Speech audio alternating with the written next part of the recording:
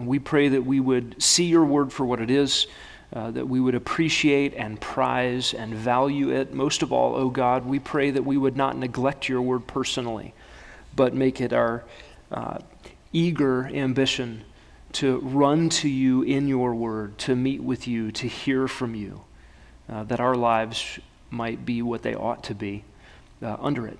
And we ask for your help this morning as we think about representing you and your words. We pray to do so well. We pray to be faithful in that, fearful of misrepresenting you, but bold and courageous in speaking your truth. And we ask it in Jesus' name. Amen. I did just pray what is my heartbeat for this series. My desire is that we would be fearful of misrepresenting God as we speak for him. And we would be bold and courageous in speaking on God's behalf. We are here on the earth as ambassadors. We represent truth. We know the truth. We must not be silent. And yet we ought to be very careful about how we represent God. So again, two themes as we walk through this series. Be very afraid to speak for God. Be very bold and courageous to speak for God. That's where we're headed. And at the risk of beating a dead horse on the front end of this, we will be this morning again on the side of cultivating a healthy fear of misrepresenting God. I would like to whet our appetites for next weekend, the women's conference. Cheryl Marshall will be speaking, and she'll be speaking the theme from the book that she has written, When Words Matter Most, Speaking Truth with Grace to Those You Love. So I have heard that there is still the availability to sign up for the women's conference even today. Is that accurate? Are we close? I think so. I think you can still sign up for it. So if you're hearing this promo and you are a woman, you can sign up for the women's conference, where the sort of the second part of this series will be pressed, which is we need to speak God's words and God's truth to one another. I have a picture for you. It'll be up here on the screen. Mike Lee shared this with me. He's traveling.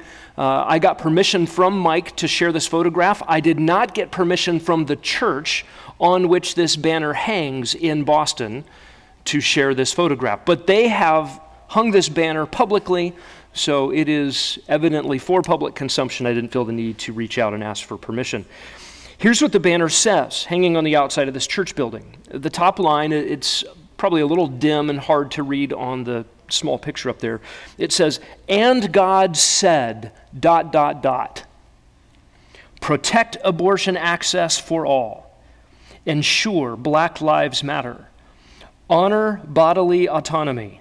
Defend LGBTQ plus rights. End voter suppression. Turn guns into plows. Abandon fossil fuels. Provide sanctuary. Abolish prisons. Disarm hate. Speak truth. Breathe. In other words, ... love." So these are not unfamiliar slogans. These are things we hear in our culture. But this is on the outside of the church with the heading, "God said." Now, this is, of course, brazen, audacious. And as we've been looking at God's words in the prophets, it will not end well for those who speak for God errantly. You're going to take up the charge and say, this is what God says, and fill in the blank with erroneous ideas, even with things that God hates. It will not end well. So we're going to continue working through some of these prophets and what they have to say about speaking for God.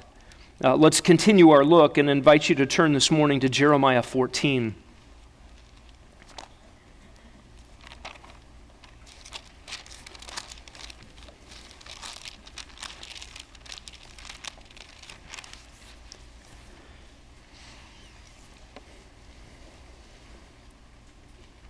Jeremiah 14, verses 13 through 16 says this, "But Lord Yahweh, I said, look, the prophets are telling them, you will not see the sword, nor will you have famine, but I will give you lasting peace in this place.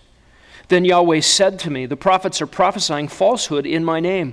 I have neither sent them, nor commanded them, nor spoken to them. They are prophesying to you a false vision, divination, futility, and the deception of their own minds. Therefore, thus says Yahweh concerning the prophets who are prophesying in my name, although it was not I who sent them, yet they keep saying, there will be no sword or famine in this land. By sword and famine, those prophets shall meet their end. The people also to whom they are prophesying will be thrown out into the streets of Jerusalem because of the famine and the sword, and there will be no one to bury them, neither them, nor their wives, nor their sons or daughters, for I will pour out their own wickedness on them.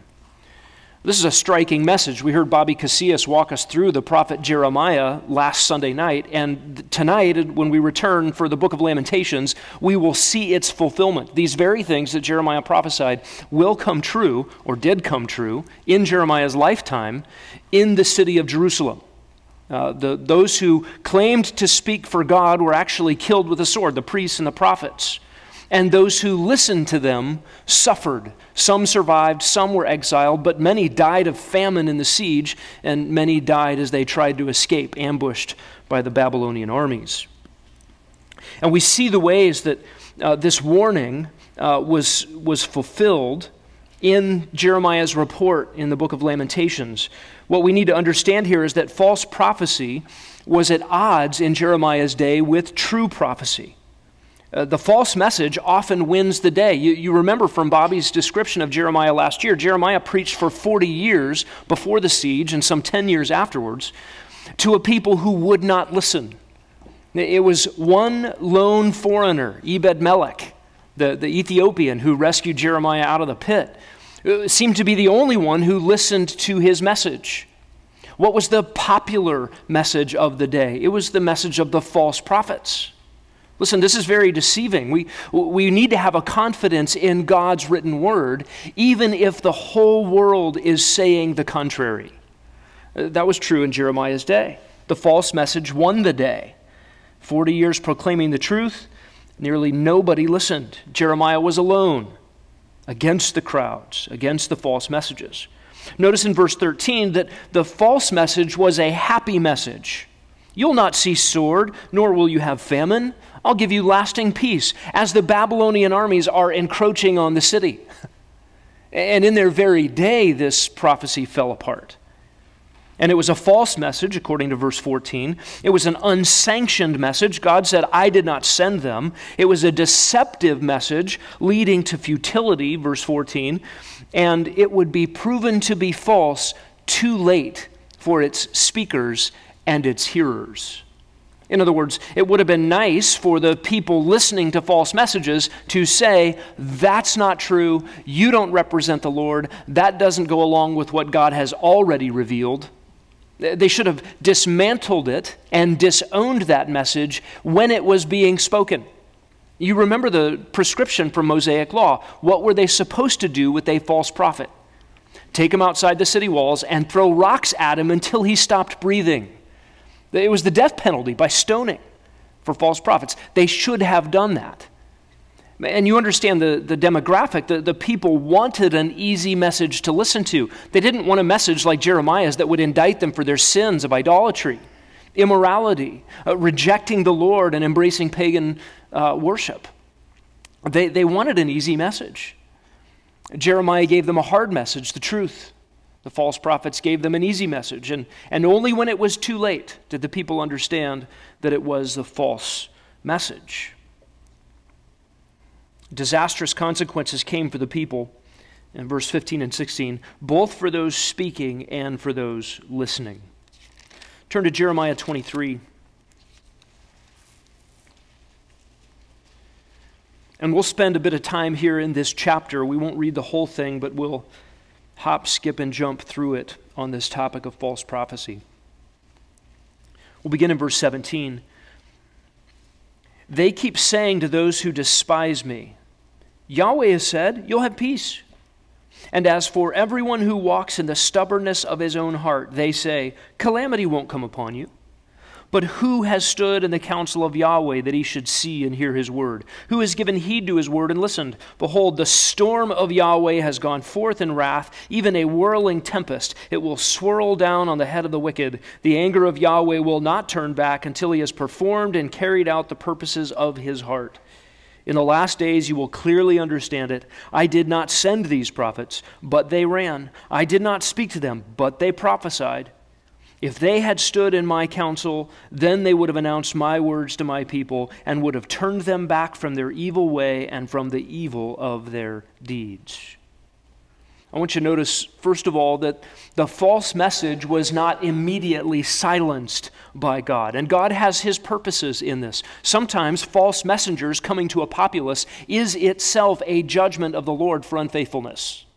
The theologians refer to judicial hardening. Right? Phil Keaggy sang about it. He said, "Give me more darkness," said the blind man. "Give me more folly," said the fool. "Give me stone silence," cried the deaf man. I didn't believe Sunday school. Right? If you can get what you're asking for, God may give it to you as a judgment.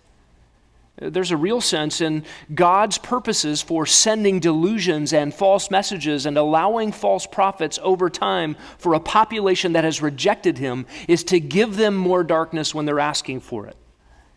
And so this false prophecy is not immediately silenced by God. Notice in verse 17, they keep saying, they go on proclaiming this false message. That is, there is delayed punishment. And what do we do with delayed punishment? Ecclesiastes 8 says, the hearts of the sons of men are given more fully to do evil because the sentence is not executed quickly. We take God's mercy and leniency and long-suffering and patience as license. Do you know this about your own heart? You get away with something, there's not an immediate consequence to some wrong action. There's not an immediate reprimand for a bad attitude. And you just sort of simmer in it. You stay in it. What should we do when God is merciful and patient and long-suffering? Oh, God's kindness leads us to repentance. We ought to jump to setting our course straight when we recognize God has not given me according to what I deserve.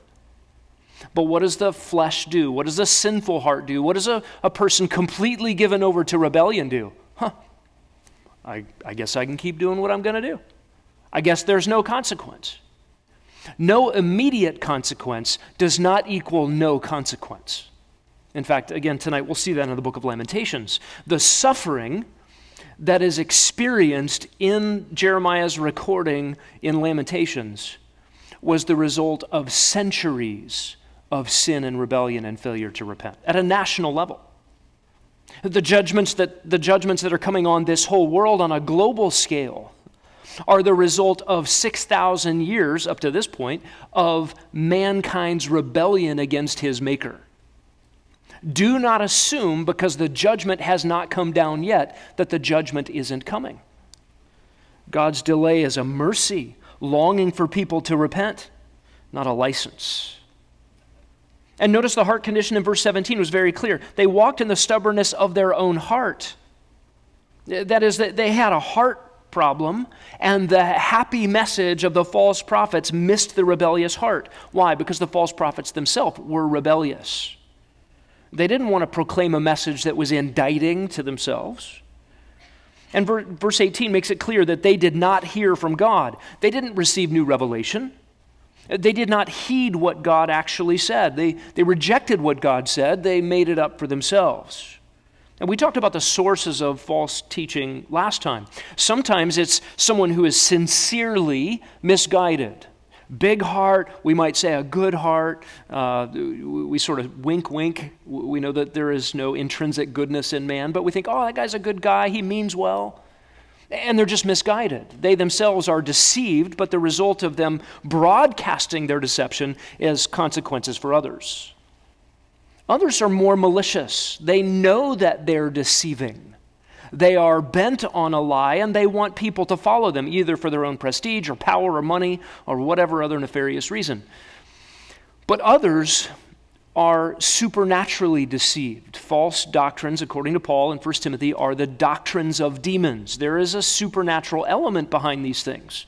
Satan is a liar. He parades as an angel of light. He masquerades the lies in the coverings, the whitewashing of some semblance of truth and that which is attractive, because he's, as the god of this world, seeking to bury the gospel and blind the minds of unbelievers so they will not believe it.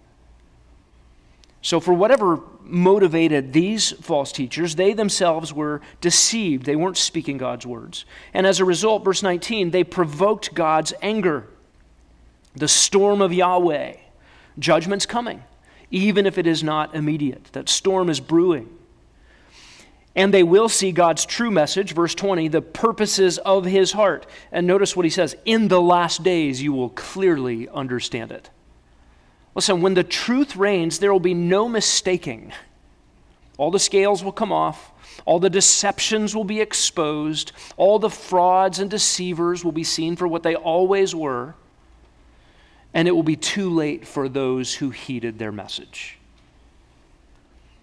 They weren't sent by God, verse 21. They completely misrepresented God, verse 22. Look down at verse 25 and 26. Jeremiah goes on, he says, I have heard what the prophets have said who prophesy falsely in my name, saying, I had a dream, I had a dream. How long? Is there anything in the hearts of the prophets who prophesy falsehood, even these prophets of the deception of their own heart, who intend to make my people forget my name? Listen, they make bold claims, verse 25. They say, I had a dream, I had a dream. What's very captivating about that, for a false teacher who claims some sort of direct line of revelation from God, some sort of inside track, it sort of levels everybody else out. You're below me because you didn't have the dream. I had the dream. I've got this corner on the truth. God is talking to me. It elevates self and it puts everybody else down, and now you have to listen to me. Whatever comes out of my mouth, it's like you may as well staple it to the back of your Bible, call it Revelation 23, add a chapter, and now you're bound by it. You see, if God has spoken, God's people listen and they heed. It then automatically becomes a matter of obedience and disobedience. And so the false prophet who's wielding revelation recklessly, carelessly, out of the deceptions of his own mind, out of his own imagination, is wielding power to cause God's people to obey him, the human voice. This is why it is so dangerous. It plays on the consciences of the righteous, of those who are in a right relationship to God. Listen, God speaks. I want to follow. And so the false prophet, understanding that power, wields it for his own benefit. This bold claim, I have a dream, puts everybody on the outside and the false prophet on the inside. And he attaches God's name to it. This inside information, this dream, is a matter of personal experience. And the thing about your experience is, who can deny it? It's yours. It happened to you. You saw what you saw, you felt what you felt, the circumstances were your circumstances, nobody is like you, nobody could be exactly in your shoes and feel all the things that you felt. Who could argue against your experience? And if your experience is tied to divine authority, it's exclusive. It belongs to you and it's inarguable. That's power. It's power in the hand of one with a false message. And notice God's exasperation. I don't mean like God's helpless, wringing his hands. What could I do about this? But notice verse 26. How long? Do you hear God's heart in this? How long are these prophets going to do this? How long will churches in Boston hang that banner and say, God said abortion for everybody? How long is God going to let that go? How long will he tolerate people misspeaking in his name? Don't wear out God's mercy. And again in verse 26, this is deception of their own hearts. They are self-deceived deceivers. Look down at verse 30. We'll read 30 to 32. Therefore, behold, I am against the prophets, declares Yahweh, who steal my words from each other. Behold, I am against the prophets, declares Yahweh, who use their tongues and declare the Lord declares. Behold, I am against those who have prophesied false dreams, declares Yahweh, and related them, and led my people astray by their falsehoods and reckless boasting. Yet I did not send them or command them, nor do they furnish this people the slightest benefit, declares Yahweh.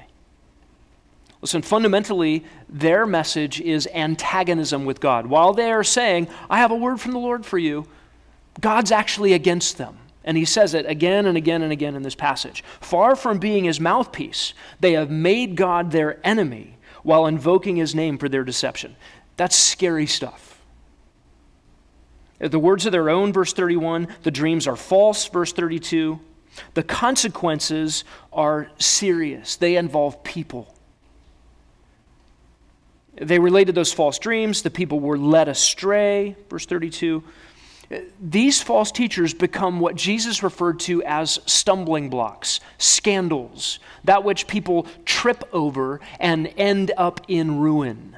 And do you remember what Jesus said about scandals, about stumbling blocks? They must come, they will be in the world, but woe to them by whom they come. It would be better for them to have a great millstone tied around their neck and cast into the depths of the sea than for them to be stumbling blocks in this way. Now, I've never had a millstone hung around my neck, nor have I ever been cast into the depths of the sea not to return. What is that a picture of?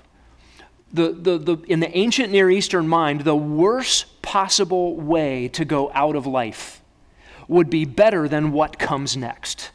In other words, there's no annihilation. Those who have crossed their Maker will meet him personally and face an eternal destruction that never takes you out of existence. An ongoing ruin that brings you to utter devastation while you keep on existing forever and ever. Absolutely awful. The stakes are high for those who would be such deceivers, and the stakes are high for those who would listen to them. God cares about his people. He says they are reckless, verse 32, proud, verse 32, again, not sent by God, and in verse 32, they are zero help. It's really an amazing thing. The world loves its gurus, its TED Talks, its influencers, everybody that has an opinion about something. Listen, there's lots of important things to share.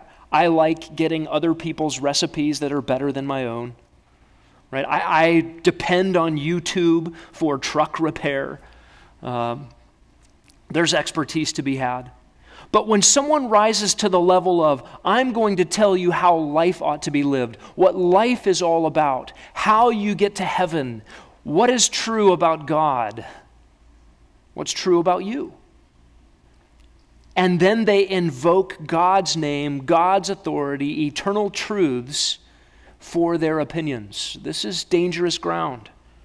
This is the threshold of stumbling blocks. Look at Jeremiah 23, verse 36.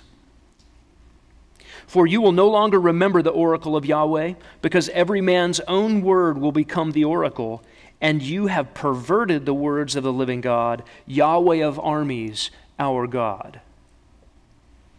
This is a fascinating verse. With the presence of lots of people speaking for the Lord. I have a word from the Lord. I have a dream. I have an intuition. Here's a sign. There's a sign. It drowns out the true oracles. When everybody's got an oracle, nobody's got the oracles.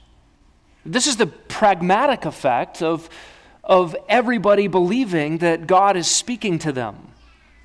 It drowns out where God has actually spoken. This isn't even hey, the Bible's not true. This is just, yeah, Bible, sure, and all these other things. And eventually nobody's reading the Bible. It's dilution. It completely drowns out God's voice by claiming to know God's voice. In addition to dilution, the effect of this is inoculation. We talked about this a little bit last week. People come along and say, I'm speaking for God. Here's what God thinks. Here's what God says. Here's a representation of his worldview. And people who have never opened their Bibles get a sense that they know what God is all about. And they don't. They are now inoculated. Oh, I don't need to read the Bible. I know what's in it. Have you heard people say that? Share the gospel with people on the street. Have you ever read the Bible? Oh, no, I know what's in it. That's not what I asked. Have you ever read the Bible for yourself? Well, no, I got a pretty good idea. Where do they get the pretty good idea of what's in it? The representations in our culture, in our society, often misrepresentations. It drowns out God's word. Inevitably, we develop an appetite for substitutes and we lose discernment for the real thing. Can I step on toes this morning? You might be thinking, you've stepped on every toe in the room already. Okay, one more. I want to step on, do I want to? I don't know. I'm having this internal debate in my mind. Can I step on our Christian entertainment toes for just a little bit? Okay, Suzanne Blevin says I can. She gave me permission, so I will. I'm not a big fan of fictionalized renderings of biblical narratives. And here's why. I don't want to overstate a preference here, but I have concern when scriptwriters and producers add and subtract from what people perceive to be God's word. Okay, I'm trying to say that very carefully. When something is presented for an entertainment value or informational value from the world of entertainment, and people perceive that is the Bible, that is the biblical story, that is the biblical narrative, but it has in it the elements of the genre of historical fiction. You know, conversations are filled in. Settings are filled in. All kinds of things are filled in. Motives, things that aren't in the biblical text, they sort of have to be added for the screenplay value of an entertainment product. I think there is real danger here. There is subtraction, there is addition, and I think these things lend themselves to misrepresentation. I'll give you a couple examples that are on my mind. You can apply this in ways that are appropriate to your own preferences, I suppose. But I think about Hollywood movies. Mel Gibson's movie, The Passion of the Christ. I saw it. It was moving. It had effects on me related to the physical suffering of a man crucified. And if you saw it, you know what I mean by that. It was stunning, staggering, visually provocative, humbling. I wept. And yet, if you know anything about Mel Gibson and the production of that movie, it was very heavily pre-Vatican II Catholic committed in its theology. And what it missed in its messaging, although it got the facts of a crucifixion right, pretty good, mostly right. The movie gave the fact that Jesus of Nazareth was crucified on a Roman cross in the first century. That's accurate. What the movie didn't tell us is why, which is the message of the Bible. That is a fundamentally flawed subtraction of a presentation about why Jesus came to the earth. It missed the gospel altogether. And actually, subtly, and if you knew what you were watching, conveyed an anti-gospel message in and through it. That's a problem. That's a misrepresentation. There are the animated retellings, and I'm just going to step on the VeggieTale toes here for a second. I didn't know what VeggieTales was. I showed up in Nashville, Tennessee as a youth pastor, and I'm preaching the Joseph narrative. And a junior hire says, "Hey, Mr. Smed, hey, is that when the cucumber said to the..." I literally had no categories for this question. And the story from the animated cucumber version actually was different than the biblical narrative on some point. And I said, no, that never happened. And they said, yes, it did. No, it didn't. Yes, it did. No, it did. But the cucumber, and I'm like, what is the cucumber? I have no idea what you're talking about. And there was a greater familiarity with the animated retelling than with the biblical narrative. It's one thing to be familiar with the Joseph narrative and then watch an animated retelling and say, I see what they did there. Off, on, whatever. But the problem is when it's presented as the biblical narrative, and people take it that way, it becomes the baseline of the truth of the narrative. It's a misrepresentation. And I'll give you another example, the current television series, The Chosen. And I haven't seen it. I'm not planning to see it unless there's some uprising that requires discernment.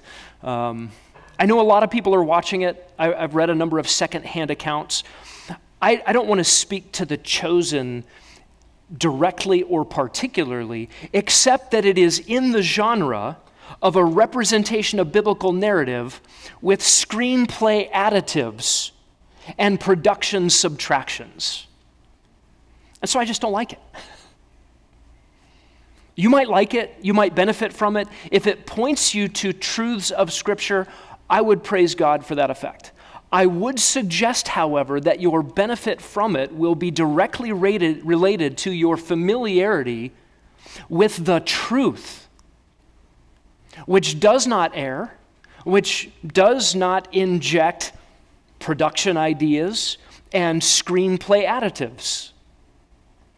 In fact, nothing but the Word of God, Hebrews 4:12, is alive and active and sharper than a two-edged sword and able to discern the internal workings of the human heart. Nothing does that but the Word itself.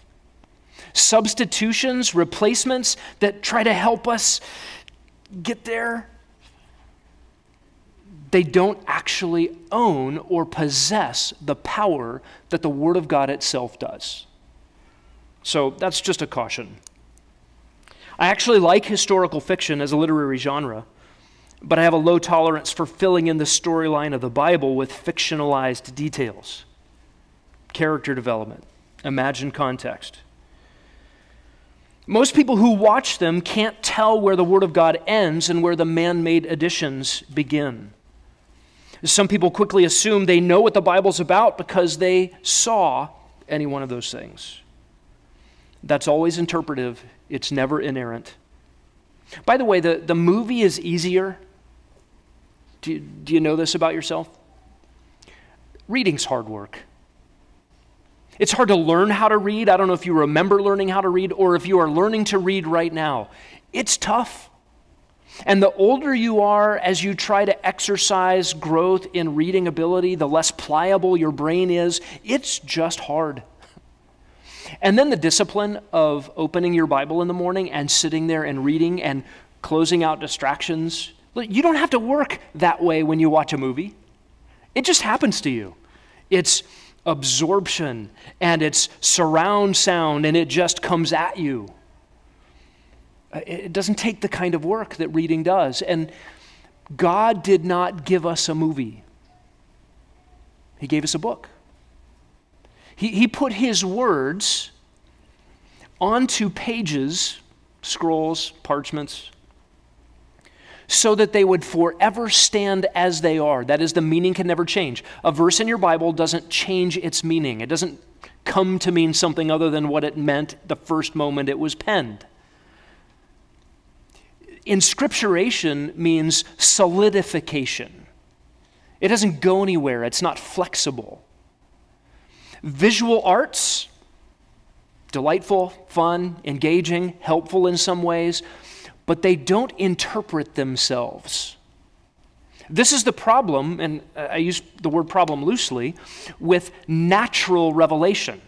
Right? Natural revelation is a biblical category. This is creation screaming out the glory of God. Psalm 19 and Romans 1, men understand who God is, something of what He's like, that He exists, and that He created from all that has been made. His invisible power, divine attributes have been clearly seen from what has been made so that men are without excuse.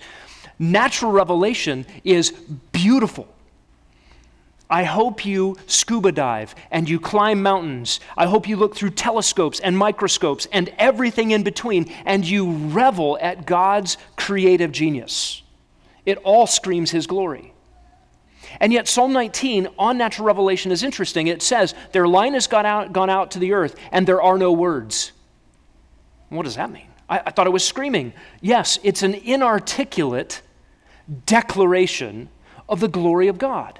It doesn't come with its own interpretation, any more than your own experience comes with its own interpretation. But the Word of God, inscripturated, solid, unmoving, has power because it is from God, it is inerrant because God cannot lie, and it will never change, settled forever in heaven. Nothing like the Word of God. Remember, the movie's easier, but the movie doesn't scrutinize the heart. The Word of God does. It has power and authority in our lives, totally incomparable to other things in the universe. Now, you're going to ask me about C.S. Lewis's Chronicles of Narnia, R.C. Sproul's The Lightlings, or Bunyan's Pilgrim's Progress, or Shai Linne's Penelope Judd. You might call me a hypocrite. I would just say those are a different category. Here's the nuance for me. Those are presented as fictional stories that intend to convey parallels to biblical themes and storylines. If you're going to say, The Horse and His Boy is my favorite book, okay, I like C.S. Lewis too. I like the Chronicles of Narnia. We've read them to our kids. We should never mistake those fictional things as if they tell the Bible's storyline. They have connection points and intentional parallels, but they're powerless. They are fiction. They present themselves as fiction. I think that is a fundamental difference. All right, those are my thoughts. I'll remove my foot from our veggie tail toes, and we'll move on. Here's the principle from Jeremiah 23:36. When the words of mere men are presented as the oracles of God, and those words proliferate in the collective conscience of society, the true oracles of God are drowned out. That's the danger. All right, Jeremiah 23, down to verse 38. For if you say, the oracle of Yahweh, surely thus says Yahweh, because you said this word, the oracle of Yahweh, I have also sent to you, saying, you shall not say, the oracle of Yahweh. Therefore, behold, I will surely forget you and cast you away from my presence, along with the city which I gave you and your fathers. I will put everlasting reproach on you and an everlasting humiliation which will not be forgotten. Listen, if you go on claiming to speak for God what he has not spoken, judgment is coming. And listen to this threat. The threats of God in the Bible while you're still alive is a mercy. If you're not dead, it's because there is time to repent. What a kindness of the Lord here, even to those who have audaciously stepped in and claimed to speak for him. And then he says, if you do not, I will forget you. God doesn't have amnesia, right? There's a parallel here. He says, you will depart from my presence. This is like you have to leave the garden in Genesis 3. Depart from here, and a cherubim with a flaming sword, you can't get back in, or those terrifying words on the lips of Jesus when he would say to those who disobeyed the gospel, depart from me, I never knew you. He's not talking about whether God remembers or forgets that these false prophets existed. In fact, their destruction is not going to be forgotten. That's the irony here. He's talking about a relational knowledge. Depart from me, I don't know you is, you don't belong to me, I am not your father, you're not my children. Go away. Terrifying words. Not only the city, and that again will be fulfilled, would be fulfilled as recorded in the book of Lamentations, but then also everlasting condemnation, which ironically God says will not be forgotten. I'll forget you, and I will remember what you've done, and you'll head to destruction which will not be forgotten. Look at Jeremiah 29, verses 8 and 9. For thus says Yahweh of hosts, the God of Israel, do not let your prophets who are in your midst and your diviners deceive you, and do not listen to the dreams which they dream. For they prophesy falsely to you in my name. I have not sent them, declares Yahweh. This is, again, a command to the listeners. Don't give them an audience. They should have followed Mosaic law and given them the death penalty. And it's hard when the prophets, when the mouthpieces hold all the power. Right? These false teachers were in league with the king and the judges of the land. What can you do? If the education systems and the judicial system and the executive branch are all in league together, what do you have, listener? Well, you walk with your feet. You refuse to listen, refuse to heed. You run to the law and to the testimony, as we looked at last week. You trust God and his true words. Look at Jeremiah 29:21. Thus says Yahweh of armies, the God of Israel, concerning Ahab, the son of Kaliah, and concerning Zedekiah of Maaseiah, who are prophesying to you falsely in my name. Behold, I will deliver them into the hand of Nebuchadnezzar, king of Babylon, and he will slay them before your eyes. I mispronounced that. I'm so sorry. With my vocal inflection, I led you to believe the quote was from the false prophets. It's not. It's to the false prophets from God. Let me try that again. I know I'm going fast. I'm going too fast for myself. Let's back up. Verse 21. Thus says Yahweh of hosts, the God of Israel, concerning Ahab, Zedekiah, Maaseiah, they're prophesying falsely. Here's what God says to them. Behold. Is that better? Okay. I will deliver them into the hand of Nebuchadnezzar, king of Babylon, and he will slay them before your eyes. Because of them, a curse will be used by all the exiles from Judah who are in Babylon, saying, May Yahweh make you like Zedekiah and like Ahab, whom the king of Babylon roasted in the fire, because they have acted foolishly in Israel, and have committed adultery with their neighbors' wives. They have spoken words in my name falsely, which I did not command them, and I am he who knows, and I am a witness, declares Yahweh. This is heavy. God will be vindicated. You and I need to trust him, wait on him, believe his words, and then multiply your belief by time. That's what it means to wait on the Lord, to trust God over time, to keep on believing his words. Even if the whole world seems to be going after falsehood, you cling to his word. You yourself will be vindicated in the end. Look down at verse 23. They acted foolishly. They spoke in my name falsely. I did not command them. I am a witness. Listen, God knows everything. Their false message, according to verse 29, was connected to their own personal sin. There's usually a relationship there. When someone is harboring secret sin and they claim to be a mouthpiece for the Lord, the message gets garbled. They're not going to represent him accurately. Sometimes the misrepresenting God precedes the secret sin. Sometimes the secret sin precedes the garbled message, but they are related. It's a comfort to know that God knows. He knows the hearts. He's a witness. He sees all. He will vindicate. There's an extended story here beginning in verse 24. I think we can take a stab at this. To Shemaiah the Nehelamite you shall speak.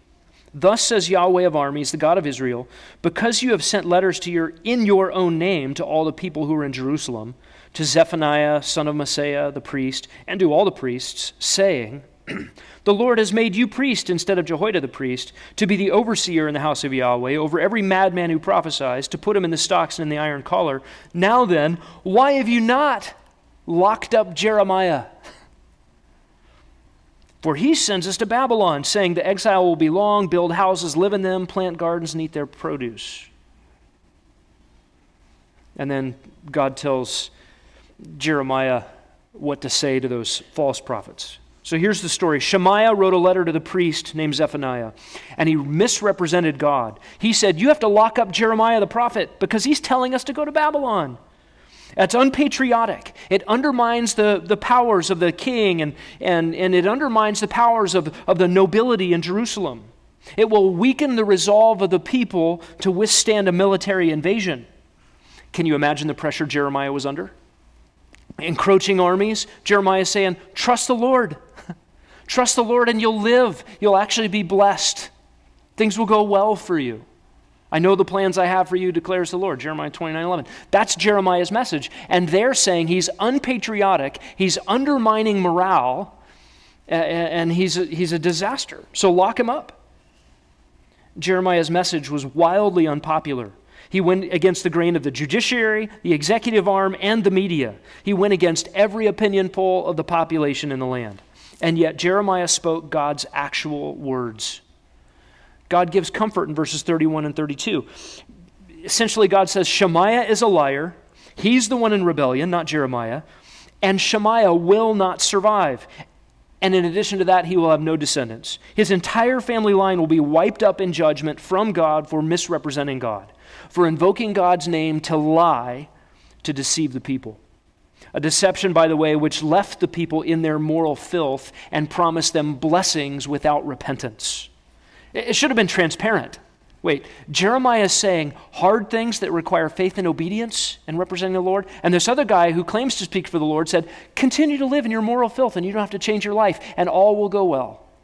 We should all see through that. And the city suffered.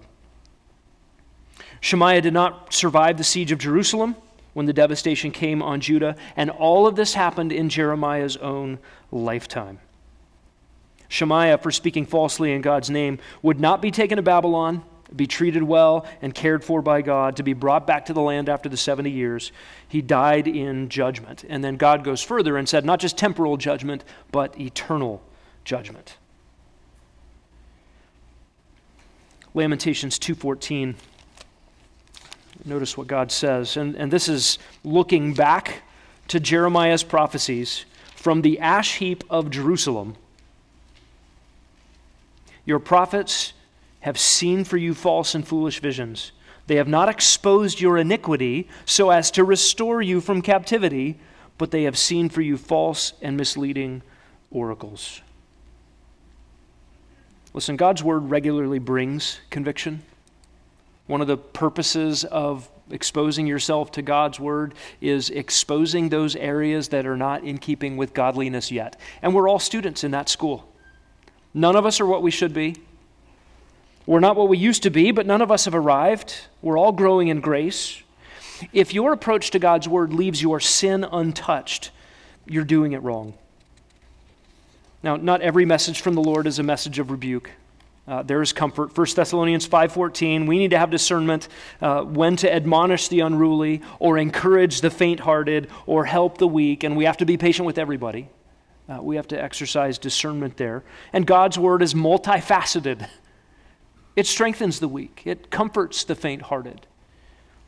But over time, where there is sin in your life, if there is idolatry or there are priorities out of place, if there is worldliness or fleshly indulgence or temporal mindedness or perspectives and attitudes in need of adjustment, if you do not experience the exposure of these things and the indictments that come from God's word, you're not reading God's word right. You're not exposing your heart to God's word the way he intends. I hope this isn't tedious. I want to get on to speaking positively for God and having courage to do that, but I think we need to be biblically settled in an appropriate fear of misrepresenting him. That will position us well to speak boldly for God. I'm going to skip a few more of these. There are many in the prophets. The bottom line on God's revelation is it is in keeping with his character. Titus 1:2. God cannot lie. His word cannot lie. So the metric for representing God is its 100% accurate truthfulness. That becomes critical for our applications of speaking on God's behalf. Errant revelation is no revelation. We dare not speak where God has not spoken. I beat up a song last week, and again, stepping on toes here. It's in the hymnal. It's in a lot of hymnals. I Come to the Garden Alone. You may have grown up singing it. I did. I gave the song a little bit of a hard time last week. I did a little research this week, and I want to share with you what I discovered. Here's the lyrics of the song. I come to the garden alone while the dew is still on the roses. And the voice I hear falling on my ear, the Son of God discloses. And he walks with me, and he talks with me, and he tells me I am his own, and the joy we share as we tarry there, none other has ever known.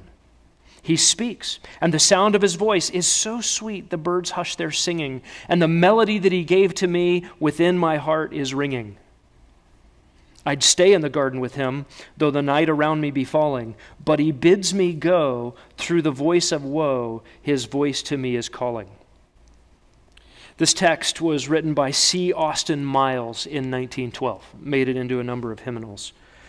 His own account of the writing of this song was a reflection on John chapter 20 and Mary Magdalene's approach, or when Jesus approached her in the garden. He's trying to put us in Mary Magdalene's shoes and imagine what it would have been like to actually hear Jesus' voice in the garden while the dew was on the roses, and to want to tarry there. And then Jesus said, no, I got to go. That's a totally different view of that song than I had growing up. I'm not suggesting that we sing it here. It is liable to misunderstanding. I do have a different appreciation for it now, though we're not going to sing it. I do want to give a little bit of personal testimony related to my own mysticism, because I think it's possible to misspeak for the Lord out of a sincere heart, meaning, I love the Lord. I want others to love the Lord. And I feel like I have a relationship with Him because I have these promptings and these thoughts, and I see these signs, and I have dreams, and I grew up singing B.J. Thomas's version of In the Garden Alone on cassette tape over and over and over again. I feel like God talks to me, and that feels like a relationship. By way of personal testimony, that's where I was. That's how I felt about these things. And I was in a context where getting direct revelation was considered normal spiritual life. And it was combined with a lot of the charismatic expressions of miraculous things, so-called miraculous things.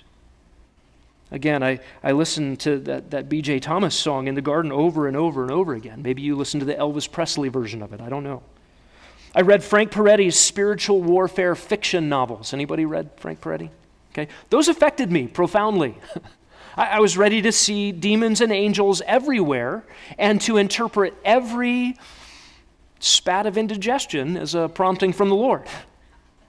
I was very susceptible at the time and vulnerable to those things. The effect was I had a fairly developed worldview based on experience and feelings and signs and direct revelation. And I think what was good about that is it helped me to think that everything has a spiritual reality to that, which is true, as opposed to a base naturalism or an anti-supernatural view of the world. Of course everything is spiritual. Satan is the god of this world. There are angels, there are demons. The Holy Spirit is real. He works. God is sovereign over the meticulous details of everything in the universe, and if you boil down everything that happens to cause and effect at a base materialism, you are dead wrong in your worldview. So a spiritual view of things is right. But the bad side of it for me was the written Word of God was sort of boring second place to the excitement of spiritual warfare, laying out fleeces, following mysterious signs, waiting and listening for a still small voice in some mysterious prompting from the Lord.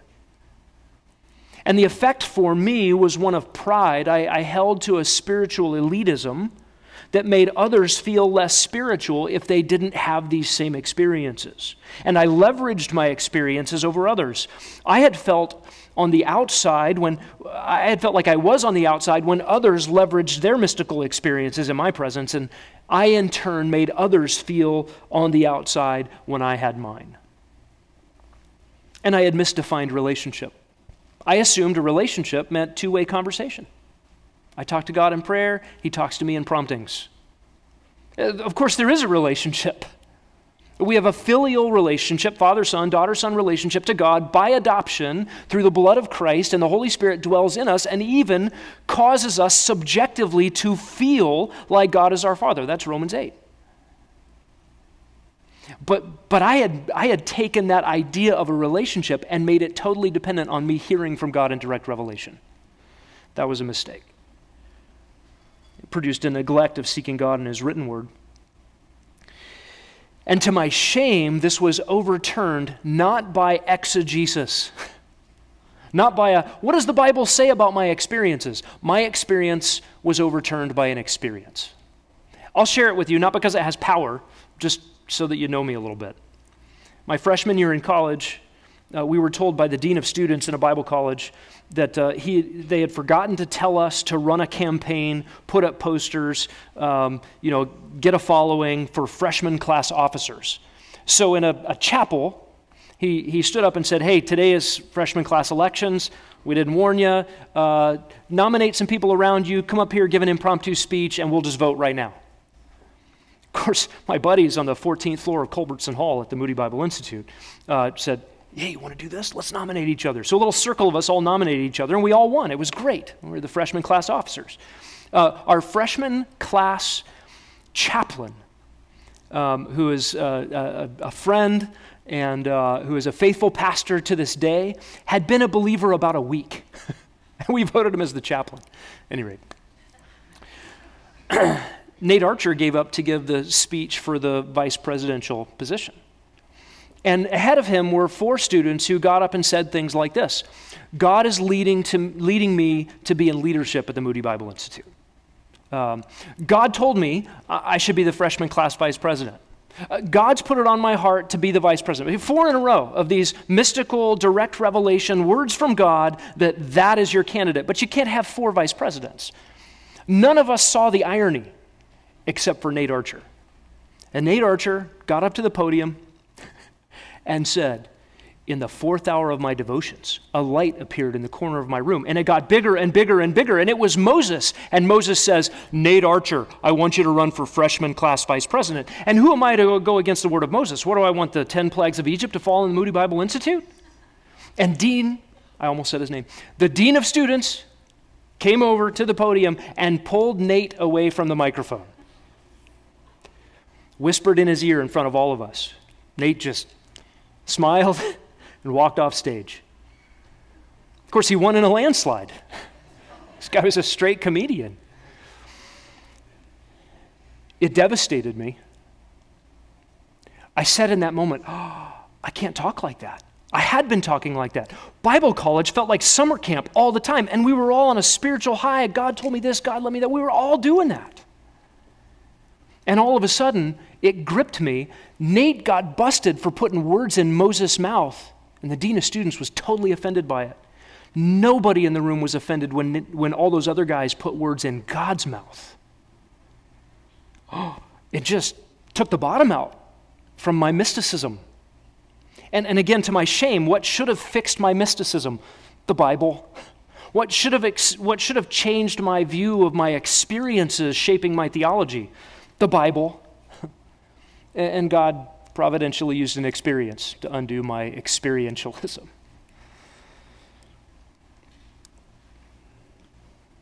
We'll talk about some of the ways this is done. Listen to Isaiah 8.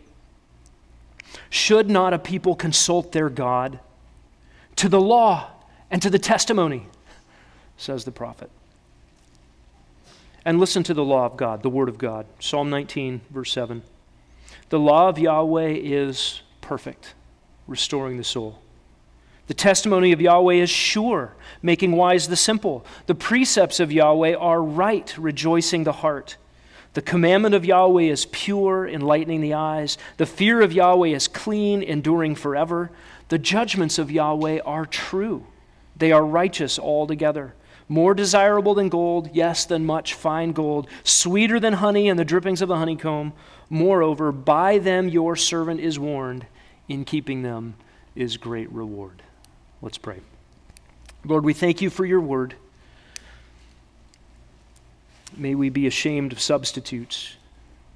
And may we cling to your word, speak your word, herald your word faithfully as long as you give us breath in this life. We ask it in Jesus' name. Amen.